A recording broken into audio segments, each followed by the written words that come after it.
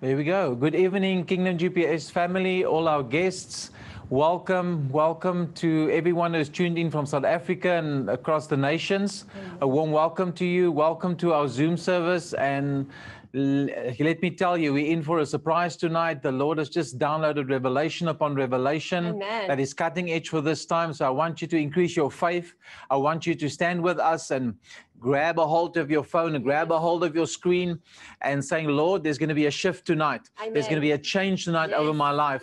I promise you, God is just moving through the airwaves. We have had such amazing testimonies from last week's service. People have been calling us and saying to us, you know, when we prayed, when the word went out, they just felt heaviness broke. They just felt a shift and a change. And I promise you, there's no limits what God can do, even if we are apart and there's distance between us. There's no distance in the Spirit. So the Holy Spirit is well able to come through your phone screen, through your television screen. So put your seatbelts on. It's going to move fast and it's going to be exciting. Amen. Hello, everyone. Yes, I'm stuck with the mic again. Anton gets to have the fancy stuff, but it's okay. I bless you with that. But She can multitask better. That's true. That's true. I especially want to say welcome to the Kingdom GPS family. It's such a privilege to have all of you. And like I said last week, I miss your faces. I really do. If you do see me looking to my left like this, it's because I want to see your face, because I can connect with you. And as a prophet, I know, you know that we are emotional people. We want to feel, we want to see, we want to connect. So sometimes it's difficult, but I do realize that in this moment, God is busy using the media also. And like with Paul, when Paul prayed over the handkerchief and he sent the handkerchief a week, 2 weeks, 3 weeks later to other places, other cities, other towns, those people still got healed. They still received the word. They still got resurrected because of the anointing, because the anointing is transferable. Amen. So I prophesy tonight that as we release the word of the Lord, as Anton releases the word, that God will cause his angels to go right through into your house and cause a shift and a change. Say yes, amen. Yes, I receive. I receive. Amen. I declare and I decree this is the hour that we as God's children need to be able to stand and think on our feet, because God is saying, I'm going to break into your timelines, the demonic timelines that the enemy has set. And the Lord showed me as I prayed that there were certain timelines that the enemy has set over people's lives, over their marriages, over their finances and business areas. And I felt that the Lord was saying, the Father was actually saying, I am not in man's timeline. Amen. I am not moved by what is going on the earth. I am only moved by the faith of the people who cry out to me. Then only I will step into your timeline to shift things on your behalf.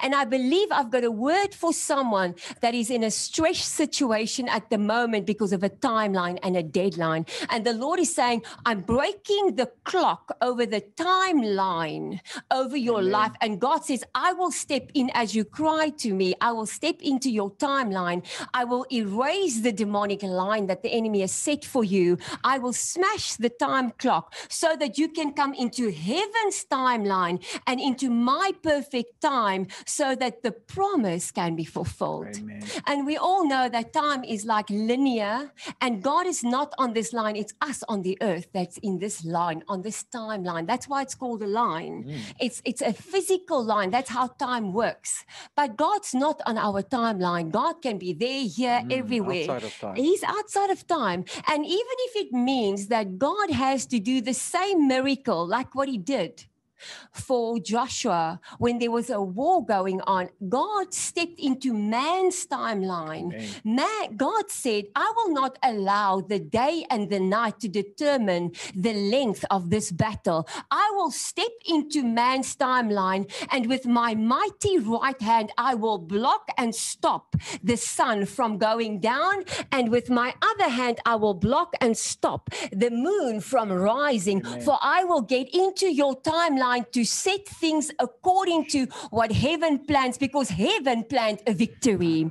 Heaven's agenda was a victory, and man thought, oh, we're going to run out of time. How many times do we hear, I'm going to run out of time? And God says, it's not the season that you will run out of time. For every deadline that the enemy has said, God said, I will step into the timeline. I will block the sun. I will block the moon for my covenant children so that they can have the victory in that which they've been trusting me for. Wow. Isn't that a good word? That's an amazing word. So I want to say to you, if you say, Lord, let it be for me, I want you to raise your right hand and I'm going to pray for you. Jesus, I thank you for every time you stepped into our timelines to block the power of the enemy that wanted us to fail. Today, as a prophet, I declare and I decree that every timeline that the enemy has with a demonic clock to it that causes fear, that causes trembling, that causes us to go into cycles of anxiousness because we know we are running out of time, I cancel it in the name of Christ Jesus and I smash those clocks. I declare and I decree that anywhere where the enemy is tampered with anyone that is watching now, in any way in their timelines, I declare that that will be cancelled and blocked, and that, Father God, that you will bring people today into your perfect timeline for their lives according to what heaven has decided before the foundation of the earth. In the mighty name of Jesus. Amen and amen. Wasn't that great? That was amazing. I nearly held this for him. Sorry, I forgot that he's got this thingy on his ears. Anyway, I'm getting a double portion. So yes, just release your faith, and we're going to worship a bit now. Just 2 songs. So I just wanted to close your eyes, tune in, invite the angels into your house. So Holy Spirit, we release the power of the Holy Ghost into your homes through the airwaves, and that the Holy Spirit prepare the atmosphere as you pray and as you worship with us. Amen. Hello, everyone. I want to say to you that as we worshiped, I really experienced that the power of the Holy Spirit just literally just came into the household. And I want to say to you here, there's just been so much glory, and it's just such a weightiness of the Lord's presence in this place. And I said to Anton, I felt that I wanted to share first, because the word that I have when I prayed this morning, and most of you know that we're coming to the end of our 14-day fast. And yay, Jesus, hallelujah, for those of you that fasted with us. Woo-hoo! I know that it's been a hard, long time, but you know what? Like I said last week, fast is the only thing that releases spiritual power. It releases anointing, and above all, it gives you revelation. And I truly believe that which the Lord has given me this morning as I prayed was because of the fast that was going on and that we're coming into an end into. And I really felt that the Lord was saying, be careful. Tell my children that the enemy has released a secret war strategy against my children. And what is the secret strategy? I felt that this secret strategy was an emotional warfare to get people on the insides so turned upside down that they cannot focus what is going on. That when there is turmoil on your inside, you feel disillusioned, you feel you can't focus, you feel this thing has stolen your joy, you feel disconnected, you feel you can't connect to the Lord, let alone to the people outside of you. And the worst of it all is that this strategy causes you to go into a cycle of self-pity, feeling sorry for yourself. And the Lord said, warn my people to war against this attack of the enemy, that you have to take a grip of your emotions in this time. Yes, and it's a difficult word, but I want to say to you, take a grip. Take a grip on your emotions. Don't allow the enemy to put you on a roller coaster ride and cause depression and oppression and suppression to totally turn your life upside down, that you feel disconnected, that you feel you don't know what's going on. And even as I was pondering on this word and I started immediately to pray, it's like the Lord lifted me up and I saw a vision. And in this vision, I saw two military teams on a piece of field warring against one another. I want to say to you, as I saw these two military teams warring, and suddenly I just saw everything was covered in fog and in smoke. And I said, Lord, what is this? Is this because of all the bombs and the stuff that's going on? And the Lord said, Google the word war fog. I said, excuse me? Google the word war fog. Did you know there is an actual military term called the war fog? I didn't know that. And as I Googled it, I was so surprised. Because as I looked at it, I said, Lord Jesus, you are so incredible. It is true that the Holy Spirit is the revealer of the mysteries. Because in the midst of the emotional turmoil, the emotional stuff that's going on, that no one knows what's going on, listen to me. All the other kinds of warfares, when you go through a financial battle, when you go through a warfare maybe with your family, or when you go through war with your wife or your husband, or things are going bad at work, people know about it. But an emotional warfare is a strategy that no one knows about. It hits suddenly and it's on your inside and no one knows the turmoil that you are in. Amen. And when I looked up this word, war fog, guess what it means? It means that when these two armies are fighting against one another and the plan do not go according to the battle plan, what happens is a lot of confusion, a lot of chaos, disillusionment starts happening. And unless one of those armies quickly jump to their feet and decide, what are we going to do, and change the strategy, re-strategize, they will be taken out. It's in a split second of a moment that one of them have to think clearly, not think about the plan that they have to follow, not think about the strategy that the powers ahead of them said that they should follow, but they have to have the ability, in order to save their life, to think on their feet. And also to think, what is it that we will do that will save my team? And I thought, wow, isn't this so typical of what the enemy is currently doing? He's causing, through the emotional warfare on our inside, to cause such a lot of fog to be on our outside that we feel disillusioned. We feel we can't think properly. We feel we cannot decide what is the next step to do. And instead of us taking the enemy out, the enemy uses a strategy of a war from within to take us out. And I want to say to you, beloved, this is why the Lord said, take a grip. Take a grip on your emotions and do not allow the enemy to run away with your emotions in this season. Because I felt the Lord was saying it is your emotions that will work as a turnkey to either block or unlock you to step into your future. Your emotions, how you control your emotions. And when they interviewed, very interestingly, as I Googled this whole warfare strategy about the war fog, I read about an Air Force lieutenant that was a fighter pilot in the Korean War, but he was an American fighter pilot.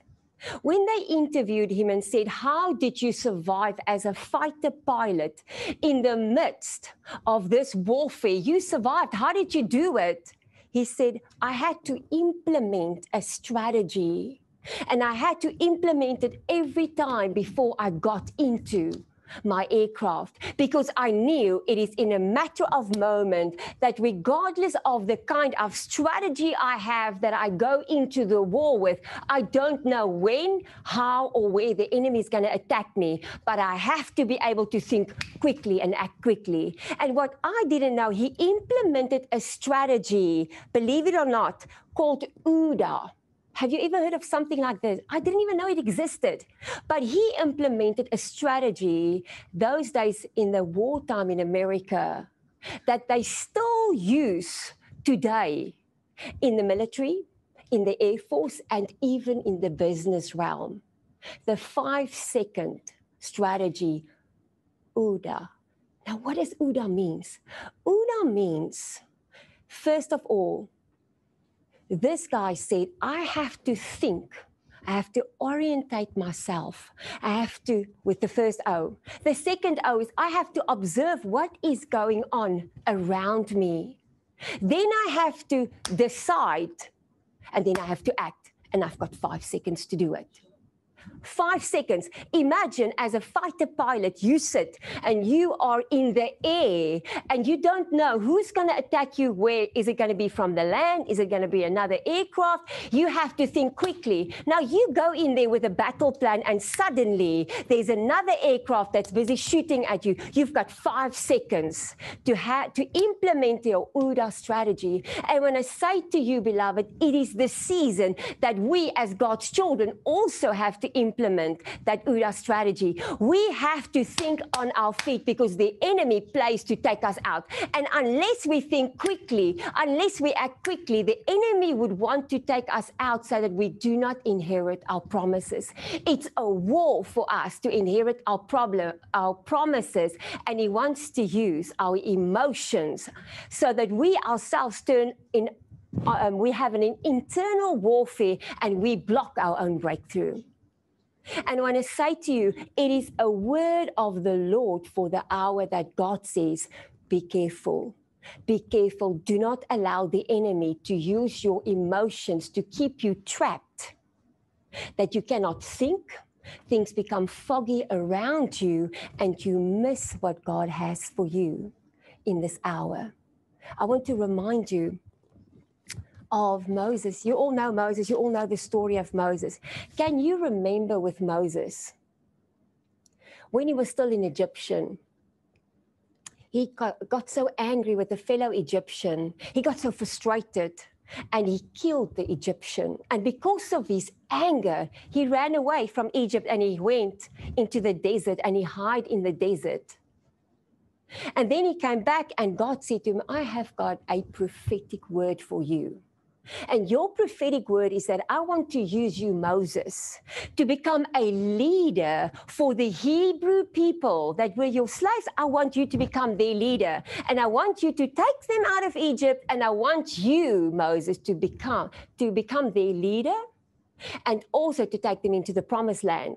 What an incredible prophetic word. Wow, I'm going to use you, Moses. And Moses thought, woohoo, here we go. But Moses never dealt with his emotions. Moses never dealt with his anger.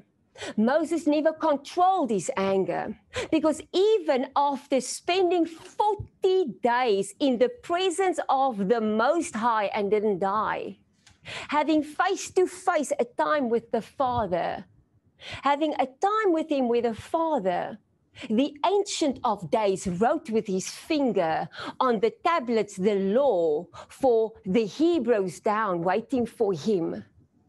He came down out of the glory, still glowing. Imagine, glowing.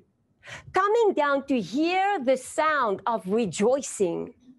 When he saw that it is the Hebrew people that God rescued, they were worshiping golden calf. Immediately that same emotions caused a triggering of the anger which he never dealt with. And he took the God-written tablets and he threw it down in anger.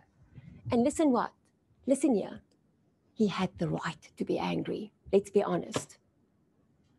He had the right to become angry at these people because God just rescued them. But the Lord, God's word say for me and you today, do not let your anger cause you to sin. Do not let other people's bad fruit cause you to sin. And even a bit later, when God said to him, Moses, come here. The people were thirsty. They were moaning. They were groaning. You all know the story.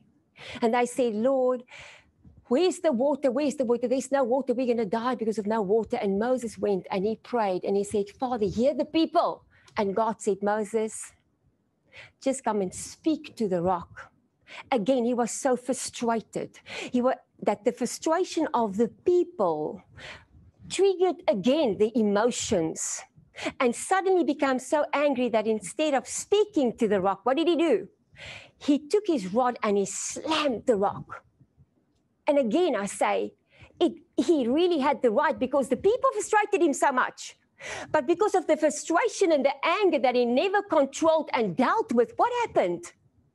He missed what God said he should do, and he became disobedient. And because he could not control his anger kept him out of the promised land. And God said, because you disobeyed me, and because of this anger outrage, you will not be able to take the Hebrews into the promised land. And he aborted his own prophetic promise. And I want to say to you, beloved, it is a season that we have to control our emotions. There are so many people that are sitting with prophetic word after prophetic word after prophetic word. But because we are not emotionally mature, we do not control our emotions, and we allow our emotions to dictate how we feel and what we say. Many of us cause a delay or even abortion of our promises. And God says it is a season and a time, beloved, that you need to take a grip of your emotions. And do not allow your emotions to keep you out of your promised land. Remember what I said. Your emotions is like a turnkey. It can either block you or it can unlock the revelation and the destiny path to your prophetic word that God has for you. And listen to this. I want to read you a scripture. Hear this. Proverbs. If you've got your Bible with you, Proverbs 16, verse 32. He who is slow to anger is better than a mighty man. He who rules and controls his own spirit is better than he who takes a city. This is what the Lord says. But wait. There's more. There's more. Hold on. That's not all. Hear this. I'm in Ephesians 4, verse 30. Do not grieve the Holy Spirit of God. I believe it's because Moses grieved the Lord because he couldn't control his anger, that God didn't allow him to go into the promised land. God's word was still there. The promise was still the promise. But he himself made a decision because he couldn't control his emotions. He himself aborted the prophetic word because God knew if he can't contain himself, God cannot take him into the new, because God knew there were other giants that he will not be able to face. And beloved, it is a warning for all of us that we do not grieve the Holy Spirit because we are not sorted out on our inside. The enemy wants to use your unhurt and unhealed areas, or the hurt and the unhealed areas in your life, to stop and block you from going into your next season. Hear me clearly. Ephesians 4:30 says, do not grieve the Holy Spirit. Do not sadden him or vex him. Wow. Huh? The Holy Spirit is the one by whom you were sealed, marked, and branded as God's own. So don't vex him by not being able to control your emotions. The Lord says, let all bitterness, indignation, anger, rage, bad temper, does it sound familiar? Resentment, quarreling, contention, evil speaking of one another, let it be banished from you. But rather, says the word in 32, become useful, helpful, kind to one another, tender-hearted to one another, forgiving and understanding of one another. And then lastly, therefore, says the Lord, become imitators of God and of Jesus. Copy him and follow his example and be exactly the way he is, as a well-beloved child, imitating their father. And I want to say to you, beloved, this is the season where the enemy wants you to go into emotional breakdowns, to go into a place where you feel so sorry for yourself and what you are going through, and it's so hard and God's not hearing you. No, Get a grip on your emotions. God is saying it is a season that as you hold on to me and you take a grip of your emotions, that God Almighty will back you up. Heaven will back you up and will cause a river to open up and the impossibilities to start becoming possible, because it is the season to think on your feet and to get a grip on your emotions so that you can see the impossibilities and the promises of God manifest into your life. All right. And now I'm going to give over to Delia. Delia? Okay. Hello, everybody. Yeah, today when we were praying beforehand, I suddenly saw a windscreen, and I saw a windscreen wiper, and it was as though the focus was in on the wiper, but not on the road or anything that was in the distance in the road. And I heard the words steamy windows, and I didn't know what Corrie was going to share, but I felt like the Lord said that our vision, the enemy has released a fog, and our vision is being blocked by this fog. And then later on, I felt like the Lord said, keep the main thing, the main thing. And I feel like the Lord says that the cure for this vision issue that we have at the moment is keeping our eyes on Him. And I really feel like there is a grace for the Lord to restore our first love. Like He wants to restore our first love experience with Him in our secret place, in our closet, in our prayer closet where we are with the Lord. And if we ask Him for it, I also feel like the Lord feels like the Lord says that we mustn't now go into a place of guilt and shame and condemnation and not be able to find our way back to Him. If you've drifted away from your first love, don't beat yourself over the head about it now. Just ask the Lord for the grace to ignite the fire in your heart again. And I feel like there's a grace and an ease for that to be restored quickly, because we need to get into quick communion with the Lord so that we can hear what He has to say to us in this season. It doesn't help if we keep our eyes on the foggy, obscure things out there. I feel there is so much going on around us that is drawing our attention this way and that way, but the Lord wants us to just keep our eyes on Him. And I feel like He's going to restore our vision as we restore our first love and first love fire with Him, that He will speak to us directly and guide us directly about what we are supposed to be doing in this season. We will be able to get the direction that Corrie spoke about, that instant direction will be available from that place of intimacy with the Lord on a regular basis. So I just want to release that grace. I just release that grace for restoration of first love. Lord, I pray that you touch every person where they are, and I come against guilt and shame and condemnation, and I pull it off of God's people, and I decree and declare that God's people will not be blinded by that. They will not be kept out of the presence of God because of guilt, shame, and condemnation. I call you back to the presence of your loving Father. I call you back to the intimate place in Jesus' name, where you will get 20/20 vision, and you will get the Uda that you need to be able to respond in a moment to what is necessary for a specific event, in Jesus' name.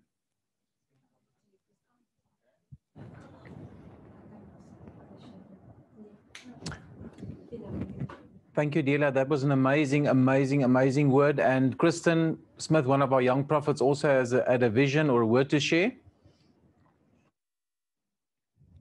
Hi, everyone.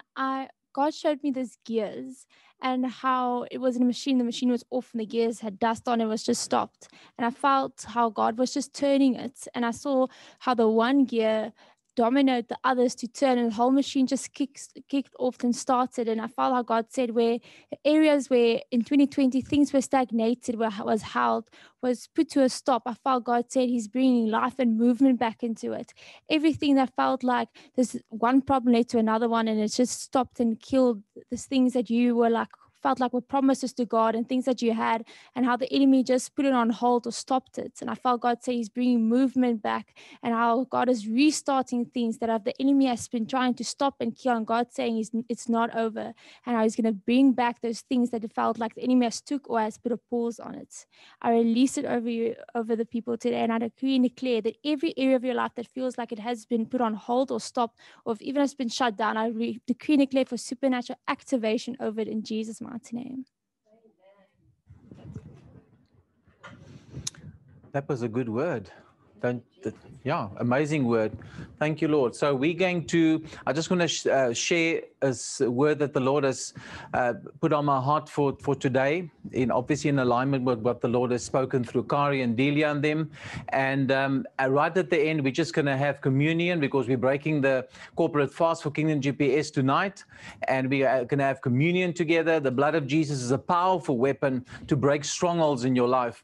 And I know the Lord is getting ready. The angels are ready. And as we take that communion, there's going to be strongholds breaking in your life. There's going to be bondages breaking. Those things that you have held before the Lord as part of the fast.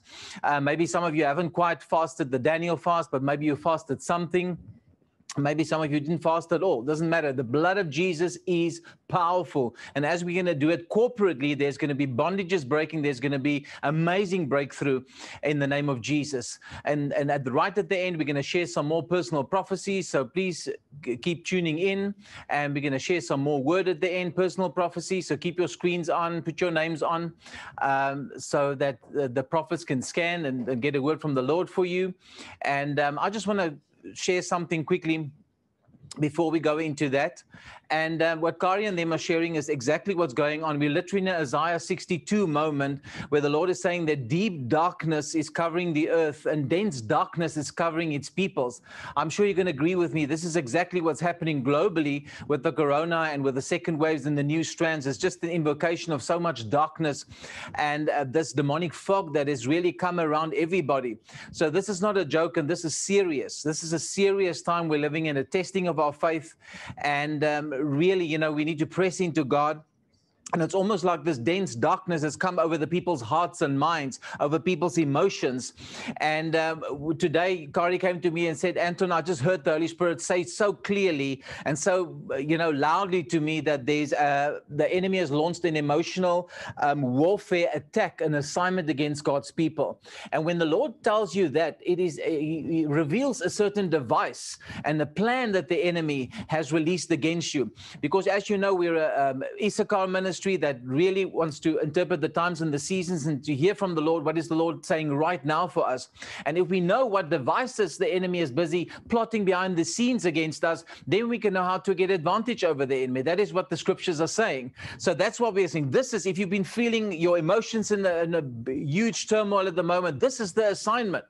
And it's just not you. It's not just your circumstances. This is the assignment that has been launched. And in this week, as we were praying, Kristen had a vision of small red and black fire ants. And I never heard of fire ants. And I looked it up and I saw this really those little ants that sting.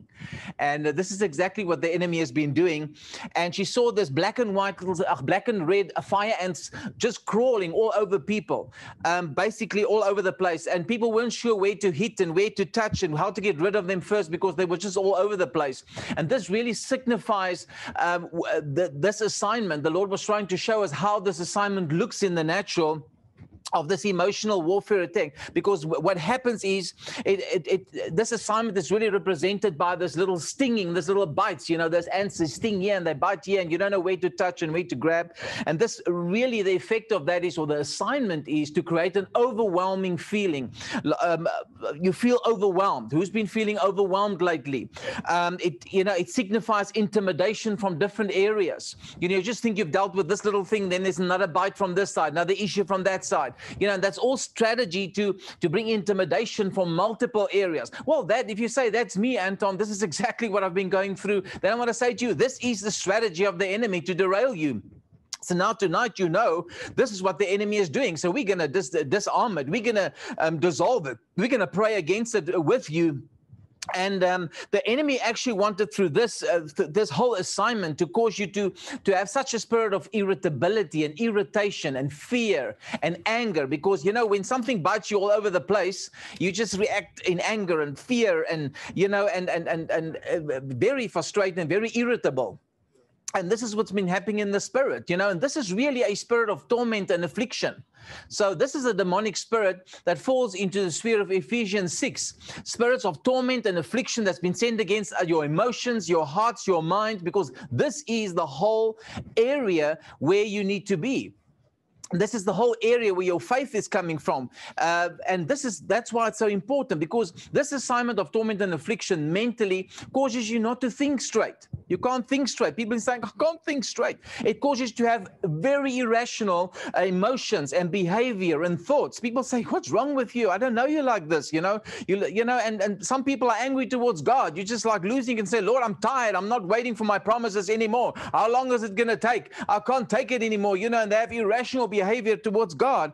And this is really, beloved, it is a demonic assignment to derail you, just as we are about to access our set time for breakthrough. I want to say to you, this year is a set time for breakthrough. You don't know when is your set time for breakthrough. There's a time on the calendar that's got your date on it. It's got your name with it. Your clock is set for it. And if you can reach that set time, the enemy can't do anything about it. But he can if you decide to cancel it. If you decide to cancel your promises with your own words. If you have a bad attitude, if you block it, nobody else can do anything about it except you. So I want to encourage you. Galatians 6:9 says, don't become weary, for you will reap at your set time. Not maybe, possibly, you will reap at your set time. There's a set time when it's on God's calendar, nothing can stop it. That's why the enemy is fighting us so fiercely at the moment. And you know, and the Lord says you will reap at your set time if you don't become weary and give up. Giving up is not an option. Giving up at this time is not an option. We are so close. And the Lord is saying to you tonight that I'm about to end this emotional warfare. I'm about to end this assignment in the name of Jesus. And God says, I need you to arise from your prostration and your spiritual depression. It is an Isaiah 61 command. God is saying it's for now. This scripture, this book is for now. And God is saying, get up from your prostration. That's when you lie flat on your face and you can't go any flatter, you know, except if you've got some maybe bumps or so, I don't know. But get up from your prostration, your spiritual posture of being weighed down, your spiritual depression in which circumstances have kept you. The Lord is saying to you, I want to rise upon you with my glory, with my brilliance, so that my light can be seen upon you and through you. This is what God's plan is for us at the moment. But if you lie prostrate on the carpet, eating carpet, and you are in a spiritual depression, God can't use you, can't access you. That's why we are here to sit on the Zoom to say, guys, this is what God wants to do. And the key is pressing into God.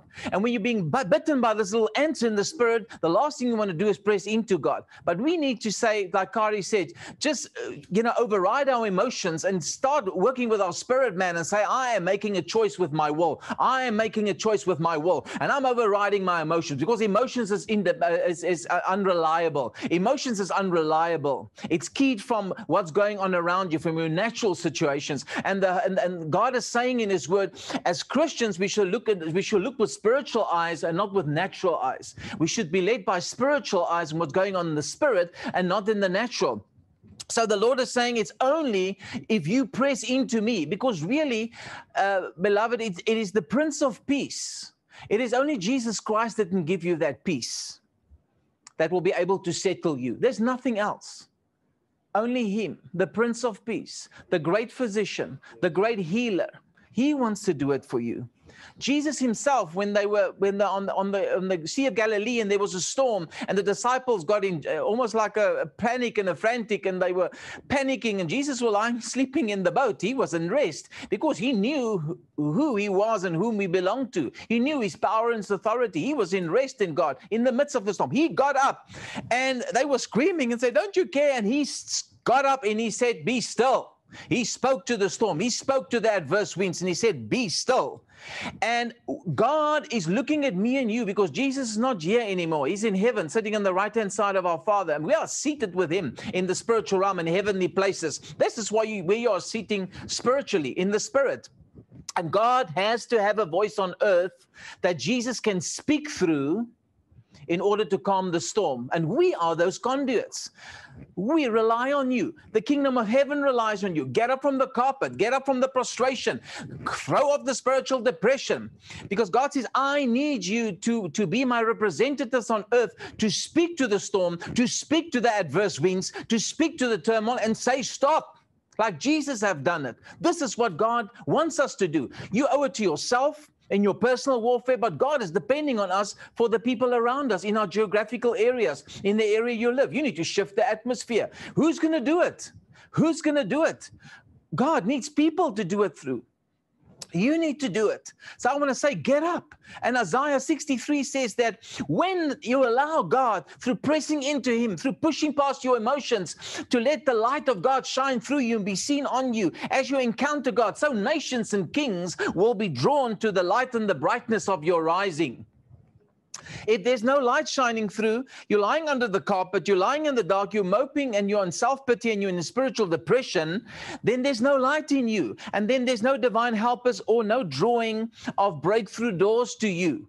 It was, in Isaiah 63, it was the light that was shining, that was emanating from the people, that was drawing the doors of breakthrough, the kings, the divine helpers, the nations. So I want to say to you, this is the activation, this is the key.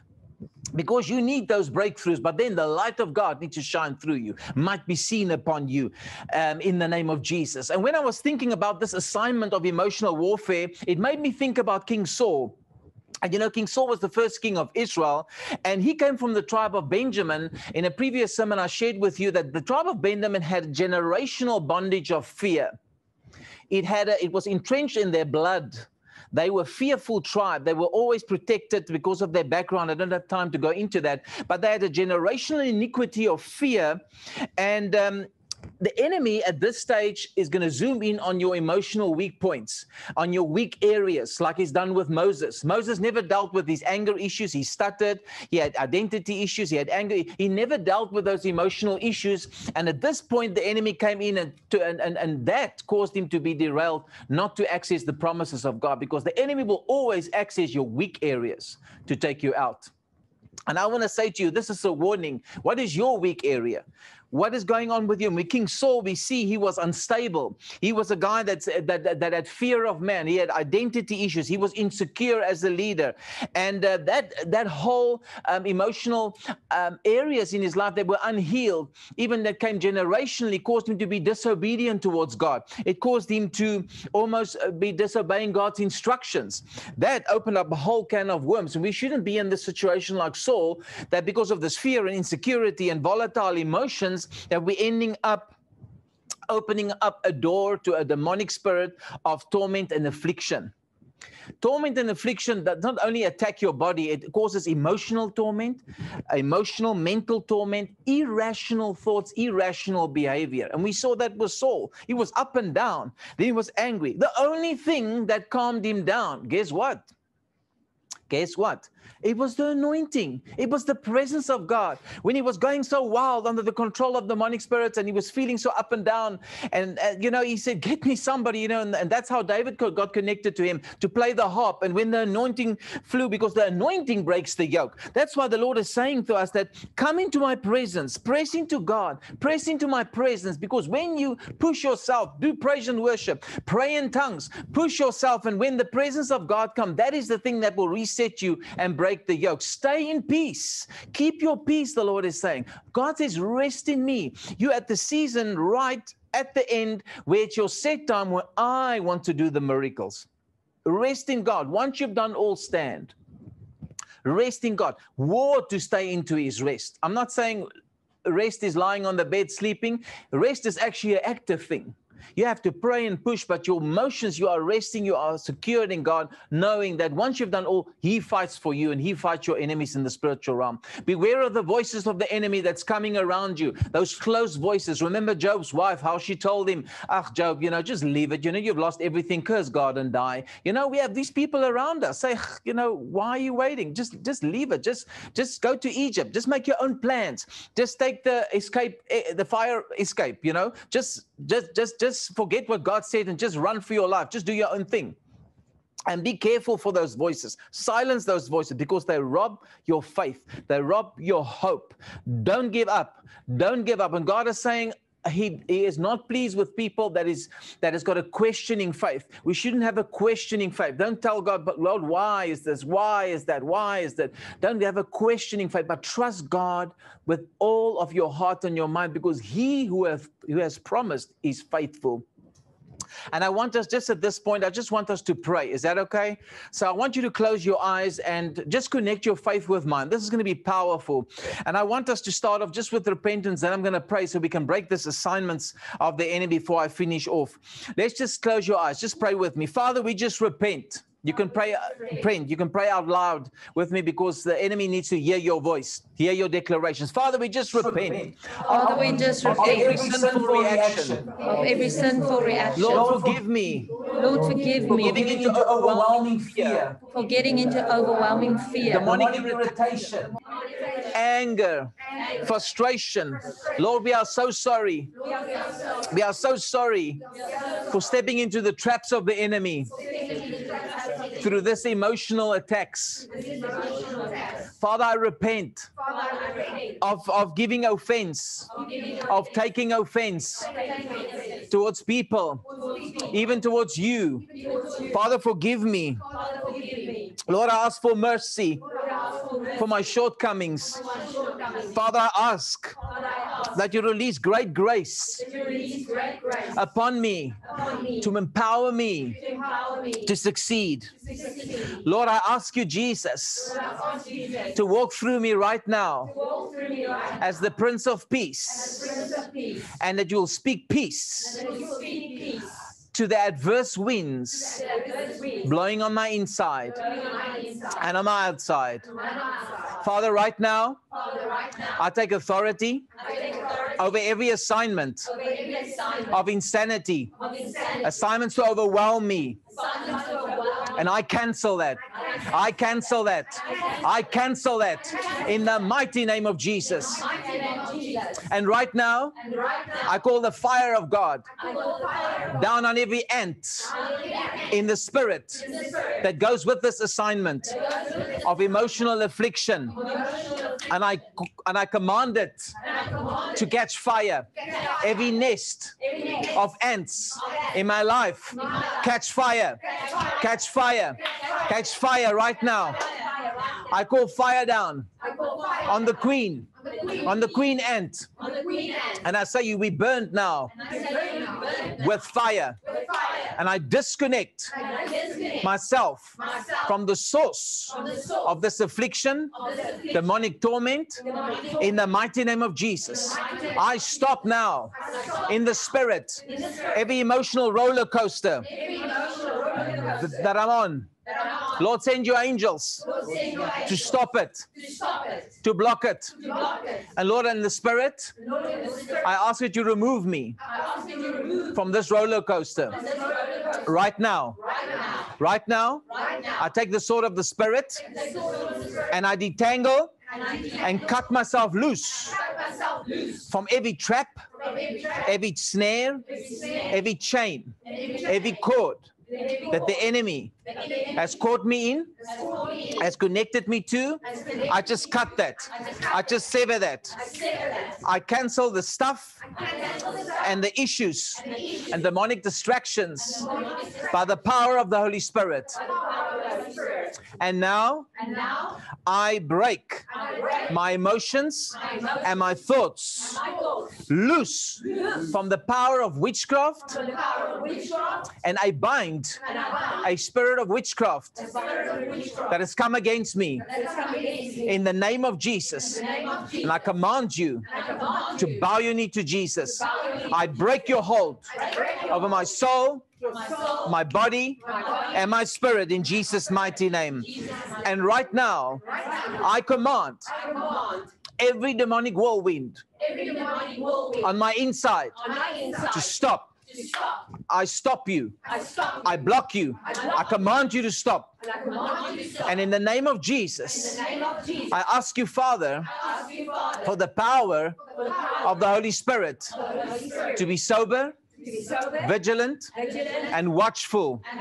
And Holy Spirit, right now, I ask that you release self-control and patience, which is the fruits of the Holy Spirit, to me in an extra measure.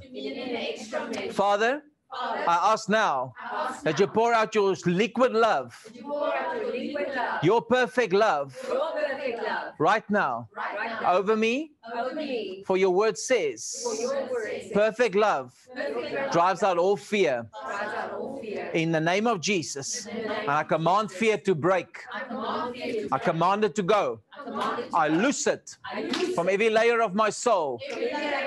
In the name of Jesus, I bind the light, the life, and the peace of the Holy Spirit to my soul.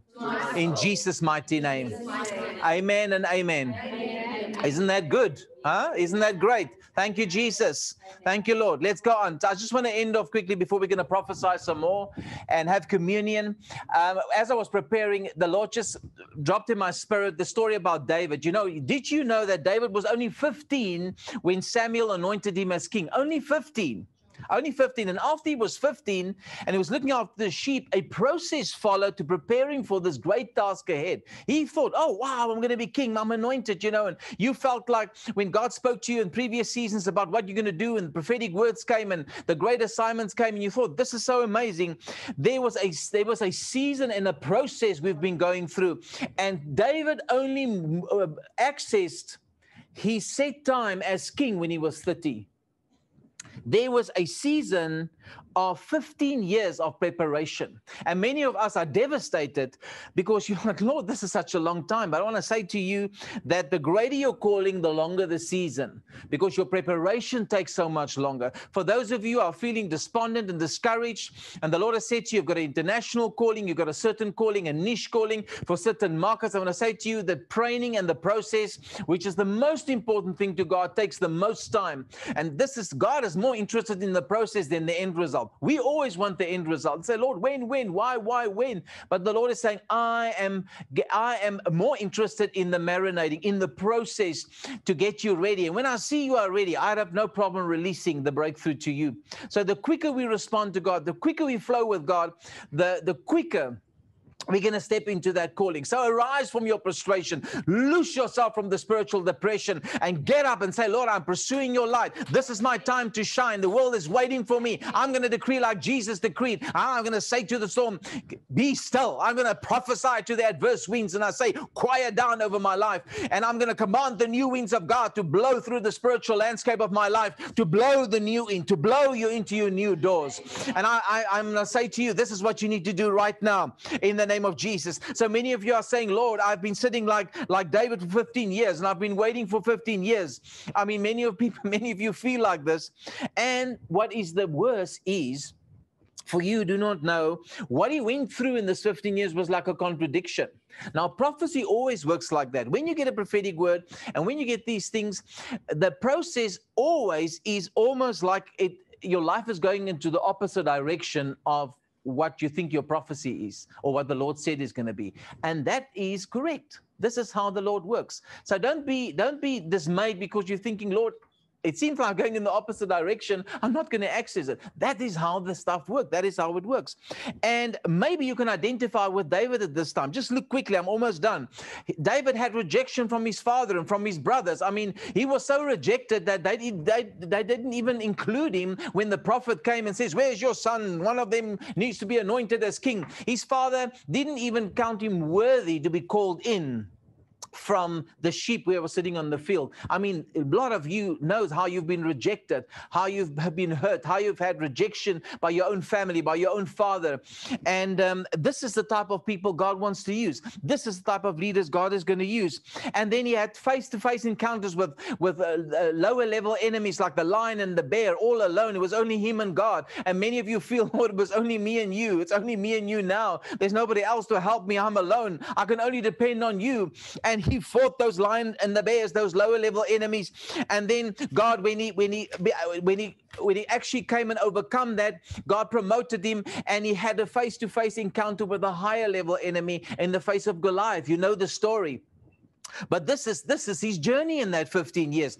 Then he was banished by Saul, who was the king. Saul was insecure, jealous. You know, Saul is a prophetic picture of insecure leaders and people that's above us, that's trying to suppress and silence you and belittle you. We also call it the Herod spirit, that they want to kill you and destroy you because you are rising up. They can see you are powerful. They can see there's anointing upon your life, and you know, they want to destroy you. They want to destroy your anointing. Maybe there's people in your family that didn't understand you. I want to say to you, this is the road that David walked.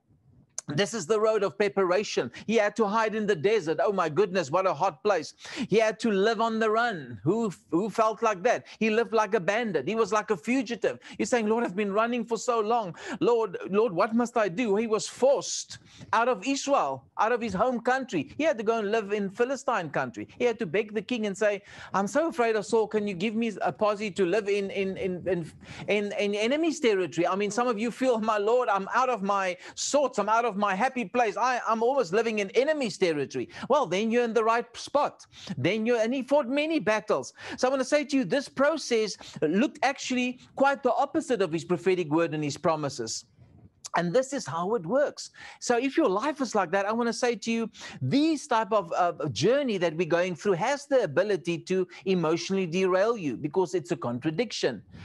You think, Lord, I'm so far from what you said I'm going to be. I'm so far from the calling you've given me. I'm so far away from the promises you've given me.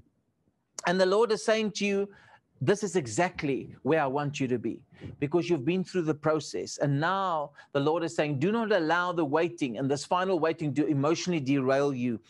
Can you stand? The Lord is asking you. The Lord says, will you wait? Will you wait just a little bit more? Don't give up.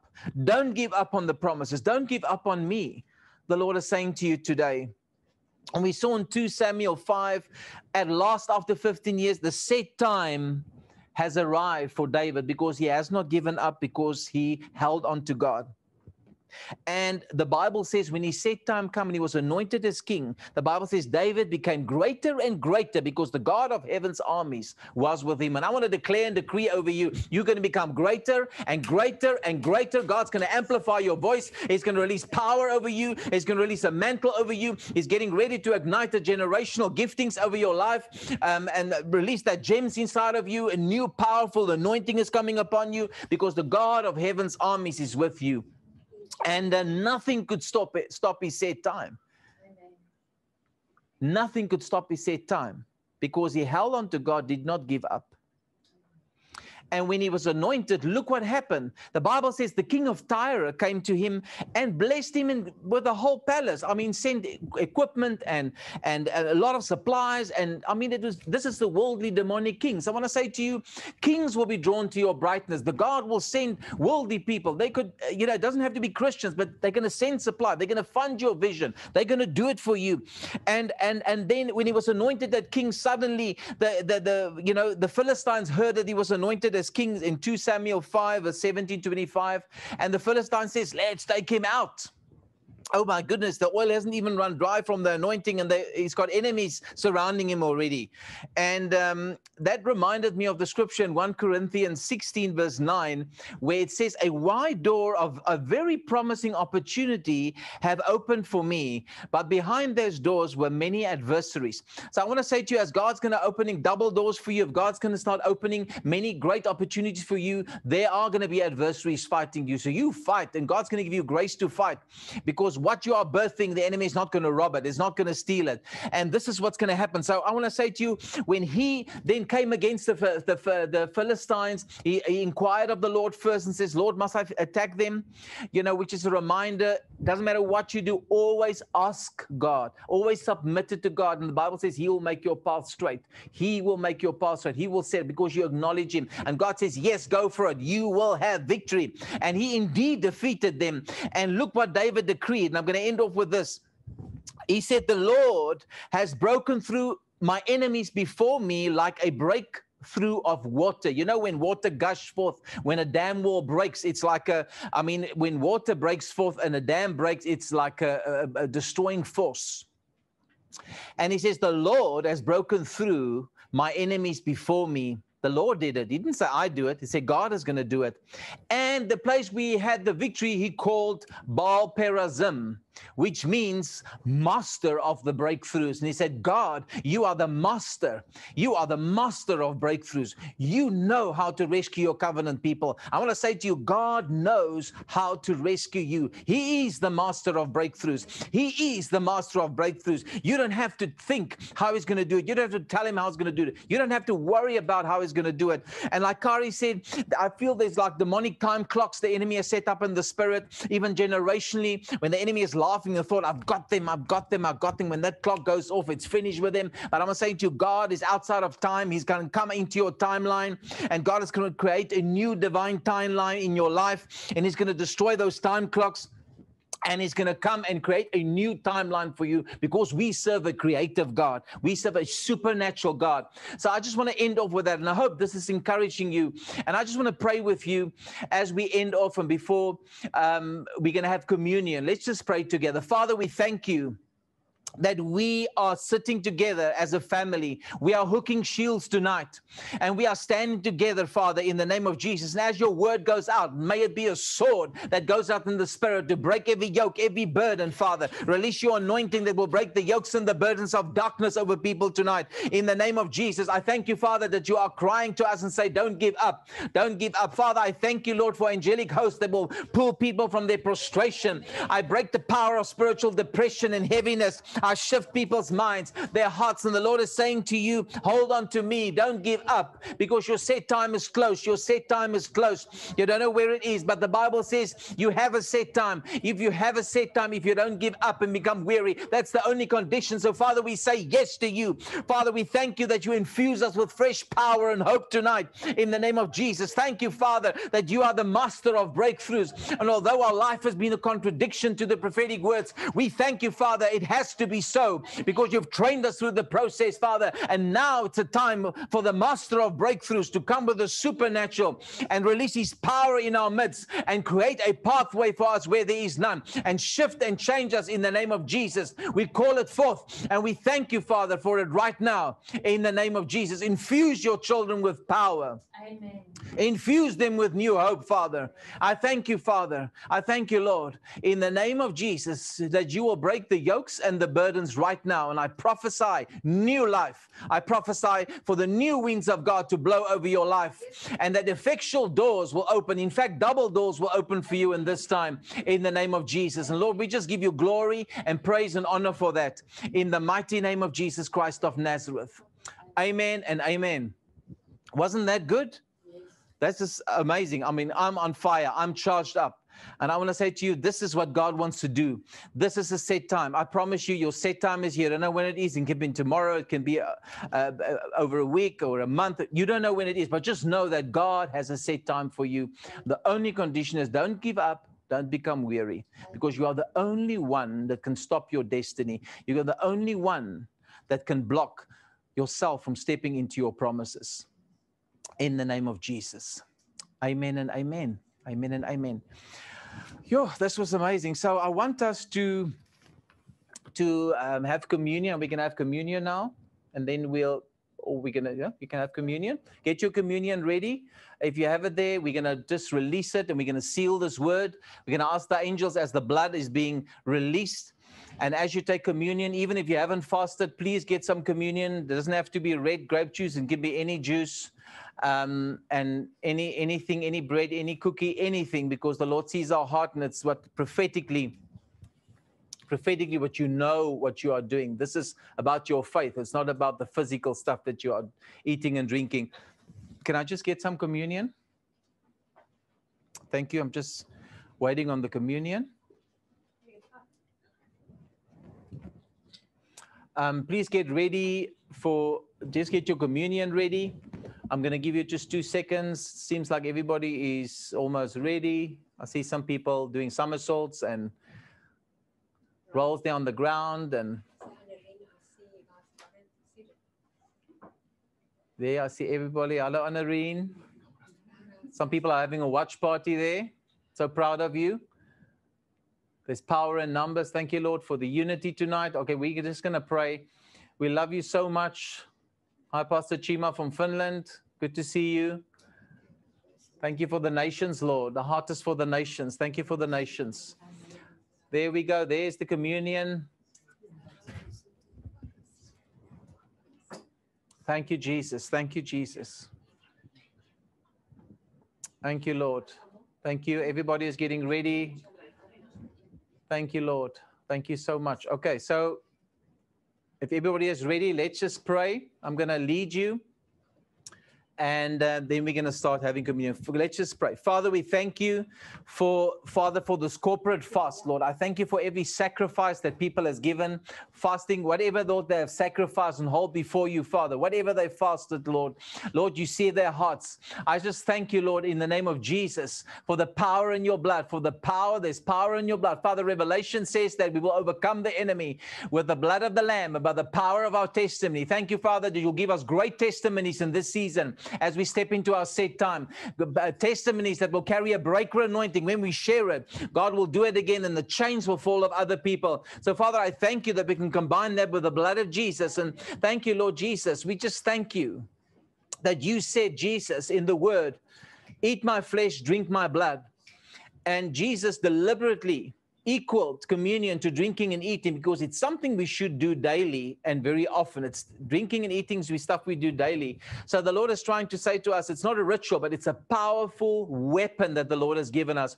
So I thank you, Jesus, today that we can just come and as we have prayed, Father, we just release every offense in our heart that we have towards other people. Father, we know that unforgiveness is like us drinking the poison, but we're waiting for the other person to die. Thank you, Lord, that you are the one that judges the intents of people, the hearts and the minds of people, and that we're in the season where you're going to give us back double for our trouble. So we just release those who have hurt us. We just release those. And Lord, we thank you, Father, that you are the rewarder. So, Lord, we come tonight and we take the bread.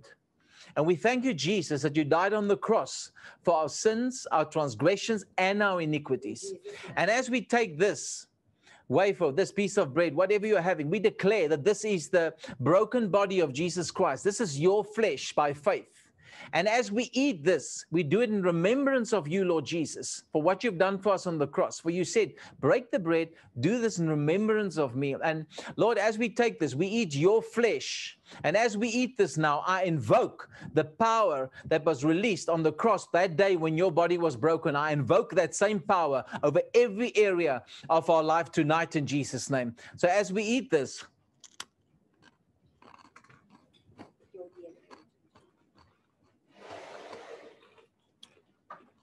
thank you, Jesus, as we eat your flesh, that you configure our DNA, that there shall be a shift and a change on our insides. Amen.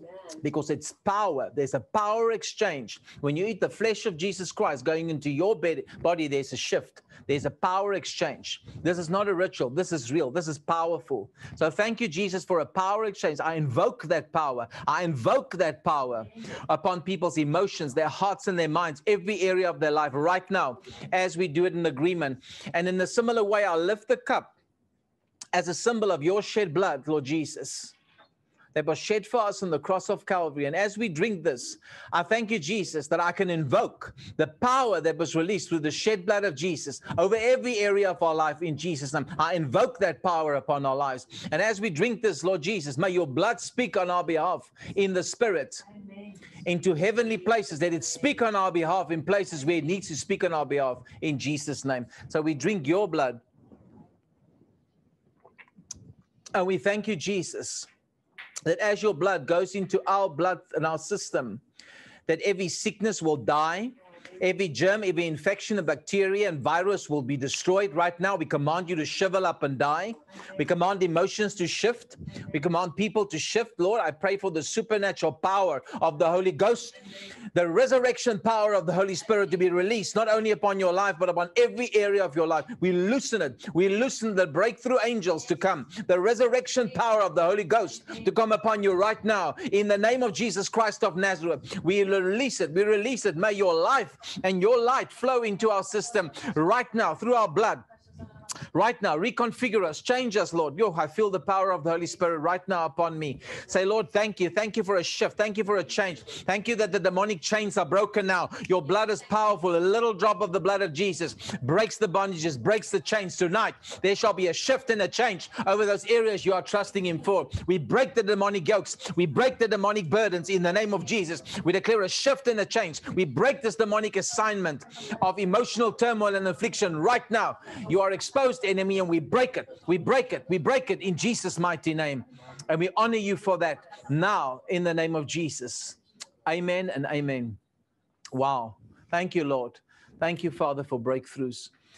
Wow, isn't that amazing? I just feel the power of the Holy Spirit just heavily upon me. I hope you feel it as well, and know the angels are there and the angels are executing what we have prayed, and there's shifts and changes happening in your life right now. So connect your faith with ours. I want to turn over to Marisa, who's going to do just offering for us tonight.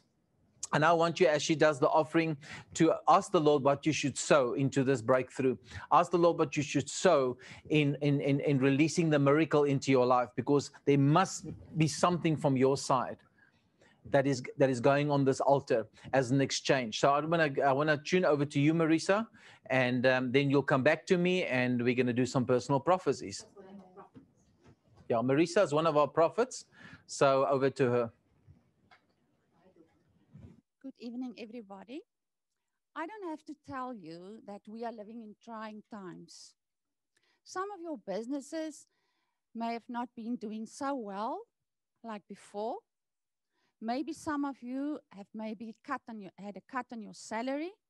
Maybe some of you even retrenched. So it is so easy during this time to go according to our flesh. But I want to tell you, the Bible speaks of a few kind of seeds that we need to sow. And the first one is the seed of a tithe. And in Malachi 3, the Lord said, bring the tithe to the storehouse, that there will be fruit in the house. The Bible says, test me, that I will not open the windows of heaven and pour out a blessing that there will not be room enough to contain. I will rebuke the devourer for your sake. Now I want to ask you tonight, whom of you can afford not for Jesus to rebuke the devourer on your sake? I want to tell you, it is so comforting in these times that if you tithe, that you know that the Lord Jesus will rebuke the devourer on your behalf. The second seed is the one of offering that we will get to now. And the account number will soon become on your screen. I want to ask you to take out your phone. Yes, we are not in the church. We are not there. The offering basket is not coming by. Take out your phone. Take out your computer. Be ready to sow a seed towards the offering. In Mark 12:41, I don't know how many of you have read that, but it says Jesus sat down opposite the place where the offerings were put, and he watched the crowd putting their money into the temple treasury. Have you ever saw that? Jesus actually watched what the people put in the offering basket. And he saw that many rich people put in huge amounts. But then he saw the widow. She only put in 2 coins, which is a few cents. Maybe you feel today you don't have a lot. But let me tell you, if you sow the little that you have, the Lord will be able to entrust you too much. As I was praying also for the service tonight, the Lord showed me the bush of Moses that was on fire. And I didn't know the prophet and his husband is going to share on Moses. And when she asked me to do the offering, I was asking the Lord, what do you want to tell your people with regards to the bush? And the Lord said to me, tell my people, my covenant people will not be devoured by the flaming fires of the bush. You will not be consumed by the fires, by the trials, the tribulations, and even the emotional turmoil that we heard about during the season. So I want to challenge you tonight to sow a special seed tonight, to sow out of thanksgiving. That is, you know, when I was thinking what day it is the 31st. It's the last day of this month, the first day of the month. Normally at the beginning of the year, you write down what you're trusting the Lord for. But today I want to challenge you to thank Him for all those things that you are trusting the Lord for. Thank Him in advance for those things that you haven't even seen come into fulfillment. Those promises, those prophetic words, thank Him. Name your seed. Did you know that you can name your seed? Name your seed and thanking the Lord. Many times we are asking the Lord, yes, we have fasted and we're trusting the Lord for stuff. But it is the most beautiful seed that you can sow is the one of thanking the Lord for those things that you haven't seen and haven't come into fulfillment. So take out your phones, take out your computers and sow that seed tonight. And I thank you in Jesus' name. Amen.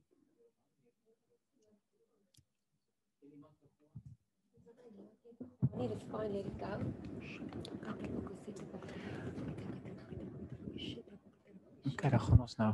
Okay, so thank you so much for that, Marisa. We are going through to a few personal prophecies now. And thank you, Holy Spirit. So over to Delia. Thank you, Jesus. I have a word for Mari, but Mari, I saw you come and go. I'm not sure that you're online, but I can see that you're trying to get online, and I'm going to trust the Lord you'll be able to hear this word later on the recording. I felt that the Lord said that you are sitting in a particularly dark place, that you're experiencing exactly this, that you're feeling overwhelmed, you're feeling like everything is dark around you and you can't see the light. But I feel I can actually see you in a room where you are sitting and it's dark inside the room and you're totally overwhelmed, but there is actually light behind you. And I feel like the Lord says that He is sending you help. And I actually felt that He told me to release angels to you. So Lord, I just want to release angels on assignment to Mari right now, Lord. And I pray that they will take her and they will turn her around so that she can see the light behind her in Jesus' name. And Father, I pray that you give those angels charge over everything that concerns her, Lord, that they will now go and connect what needs to be connected to her, Lord, in Jesus' name. And I pull that darkness off of her. I call the fire of God down on that cloud of darkness, and I command her to leave where she is, leave that place where she is in Jesus' name. And Father, I pray that your angels will make sure that not a single little bit of fog remains in that place where she is in Jesus' name, that all the fog will be blown out. We command the east wind of God to blow out the fog out of the place where she is. And Father, I ask for her eyes to be opened and that she will see with 20/20 vision, that she will see your light, Lord. And I pull that gloominess off of her. I pull that depression off of her. I pull that hopelessness off of her in Jesus' name. And Father, I pray that she will now feel your angelic presence in that room where she is right now, Lord. Even if she watches this on a recording later on, Father, let her sense your angels. Oh, is she there? Fantastic. Lord, I pray that Mari will sense your angels where she is right now, that your angelic presence will be tangible around her, Lord. And I pray for your presence to immediately lift that gloom off of her right now in Jesus' name. And I thank you for this, Lord. I thank you for this in Jesus' name. Amen. Amen. Okay. Thank you so much, Delia. Thank you for that word. I've got a word for Monica. Monica, are you still there? I'm going to turn my face from the camera just to see if I can see you. Monica, where are you? Can you just shift the page for me, please? Cuter. Thank you. Okay. Hi, Monica. How are you? That's fine. You don't have to unmute her. Monica, as I was praying, I felt that the Lord was saying, I'm going to send you a rescuer. I feel that the enemy has coming against you on every side, in your emotions, in your family, in your extended family, and even in your workplace. And I saw that the enemy want to pull the rug from out of you. And if I can remember, I have given something similar to you, especially about the rug part. But the Lord is saying, as you held on to me, I need you in this season to take control of your emotions, because the same enemy that you are fighting is the enemy that is a bloodline enemy that wanted to take out your people in your family. It is an enemy that wants you to fail. But God said, I need to remind you that I've called you to be an influencer. I called you to be a woman of faith and to be a change agent in this hour. And God is saying, I'm going to use you because I have marked you. And and that's why the enemy has been coming so fiercely against you. But as a prophet tonight, I declare that the demonic and the satanic attack on every dimension of your life is coming to an end. Yes. You hear the word of the Lord. And as I wish you can hear what's going on in the room, because everyone just came into agreement with me. And I want to say to you, from this altar, I release the angels on assignment to block and stop the enemy from constantly interfering into your businesses and causing your deals to abort.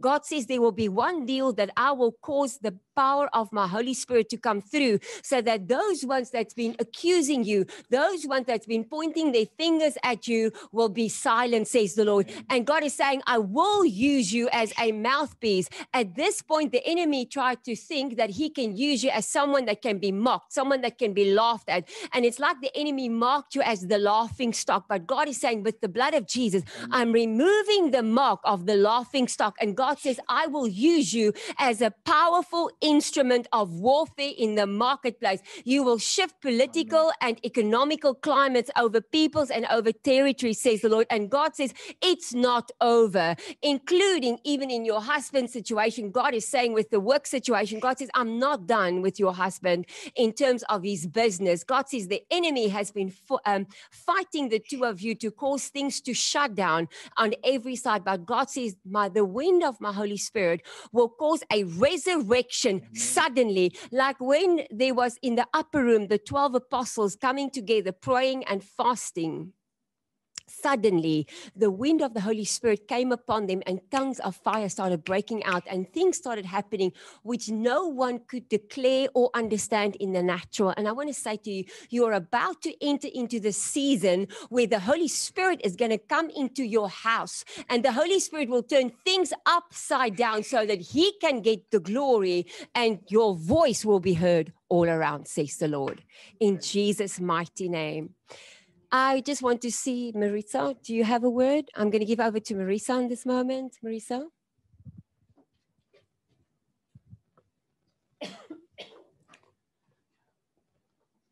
I was wondering if I must release this now, because Monica, before Kari starts speaking, I have a word for you too. And the Lord said I must release it. So what I heard was, in the same way that Moses, the Lord spoke to him about the Israelites, and he said, I heard of your oppression. I heard your cry. That is the word that the Lord wants to say to you today. I heard your cry.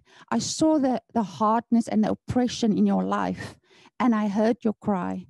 And the same way that the Israelites was delivered out of Egypt, I will deliver you out of your trials and your tribulations and this turmoil that you are currently in. And the Lord is even saying the prophetic word that you received is still yes and amen. Yes, you will go to America. That word still stands. And you must still just have faith in me. Have faith in me like Moses had faith in the Lord. And all the Israelites, although they went through turmoil, although they were in the desert, they trust the Lord, and you will receive the promised land. You will go into the promised land. You will not just see it, but you will enter into the promised land. In Jesus' name, amen.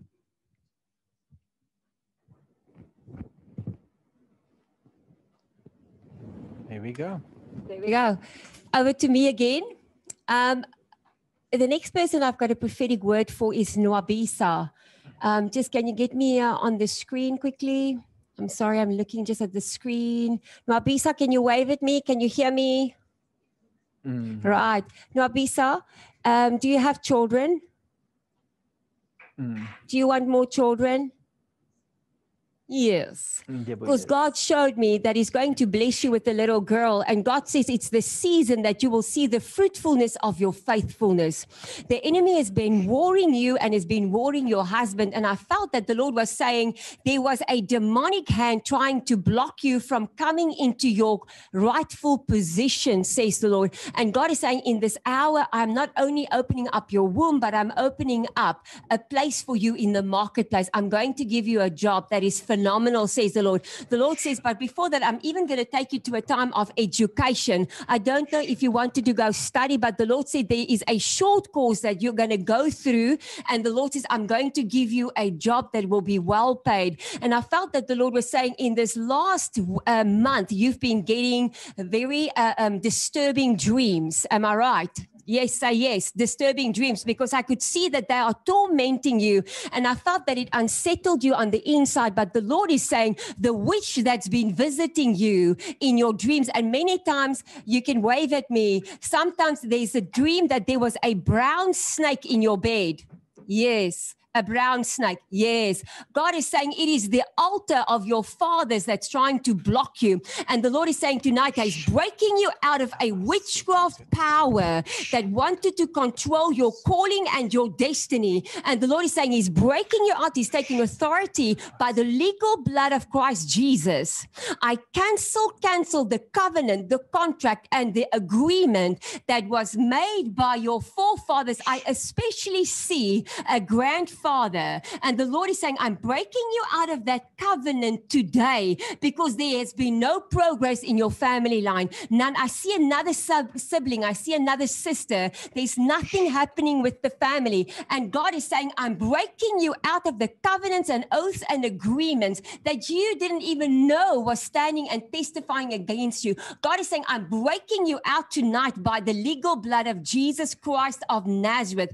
And tonight I declare that the strong man behind the scene that's coming from your father's altar that has been blocking you from becoming great the way God called you to be great, because I felt that the Lord was saying you always felt that you've got something in you, but somehow no things work out for you. And God is saying it's going to work out in this season, for I'm opening up a door for you. And in the name of Jesus, thank you. I can see that you are waving at me. For the rest of you, I'm quickly just going to have a look on the screen. So I just want to, if you see that my eyes just like kind of looking squint, it's just because I'm looking in a direction, because, you know, sometimes when we prophesy as prophets, we need to key what's going on in the spirit around them. So I come against the confusion that is around her at the moment, and I break it by the legal blood of Christ Jesus. I say, you wicked strong man, you will let her go. You will let her go. I say, fire on the altar right now. Right now, I command the headache to go. It will go. It will lift right now in the name of Christ Jesus. And I say, you wicked serpent, I call fire down on you. You will no longer appear. You will no longer control her greatness and her destiny. I fire you in the name of Jesus Christ of Nazareth, the Son of God, whose blood flowed so that she can be free. I cut her free from the calling and the plan that the enemy had for her life. And as a prophet, I decree that the greatness that the Father intended for her to walk into, her calling, her destiny, I call it back.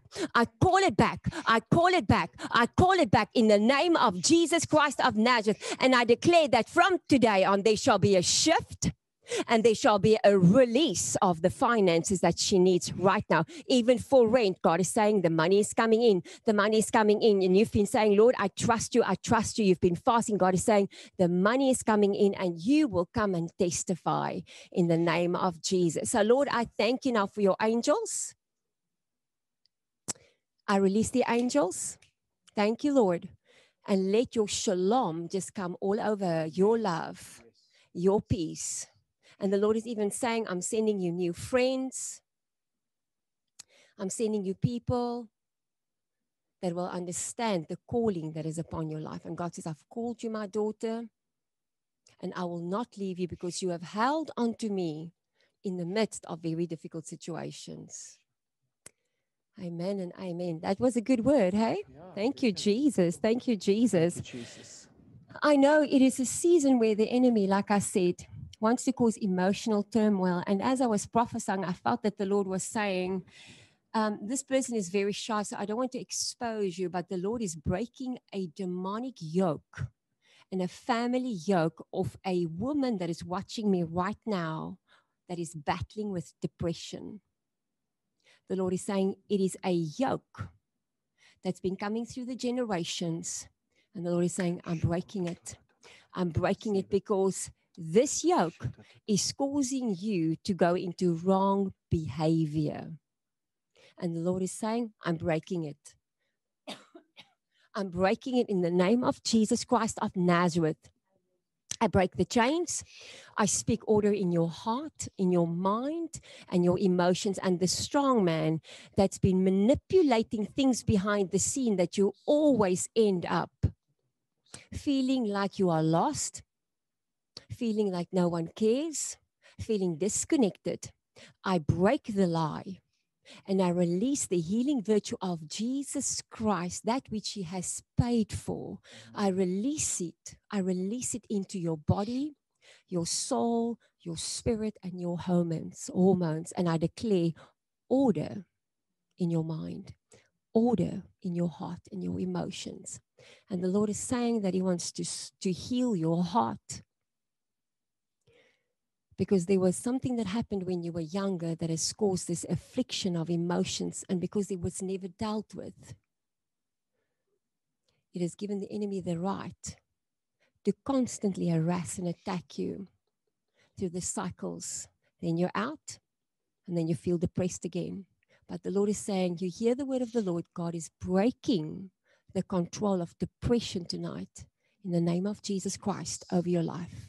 So as you are sitting there, I want you to lift your hands and say, Jesus, I just received this. Holy Spirit, thank you that you are not blocked by a camera. You are everywhere all the time. And therefore, I release the angels now. And I break the power of darkness. I command the darkness to lift right now. I speak healing and order. And I thank you, Lord Jesus, that I can ask you now just to fill her with your liquid love. In the name of Jesus Christ of Nazareth. Amen and amen. And now I'm going to turn over lastly to Marisa. Do you have another word? You said you've got another word. All right. Wilma van der Berg, I have a word for you. I hear the Lord is saying, cancer will not consume you. The Lord says, I heard your prayers. I heard your forgiveness, even for the bloodline iniquities. And as a result of your prayers, you and your sister, I'm not sure if you have a sister, but I'm hearing you and your sister will be healed in Jesus' name.